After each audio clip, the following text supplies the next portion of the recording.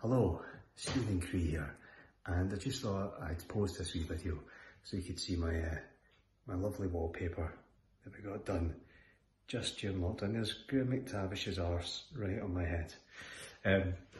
No, it's a little video to say, to talk about Gary Lewis's casting in the 12 Outlandish Days of Christmas. I hear that he's been cast as Scrooge. Do you know, I'd love to say that is very apt and perfect casting for Gary, as he's such a miserable bastard.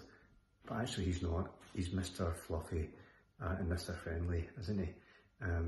I'd probably be better playing Scrooge, actually. I, in fact, am playing Fred, but Scrooge's upbeat and lively nephew. Always the perfect casting for me then. Great that they've cast Gary and I in the same family tree, because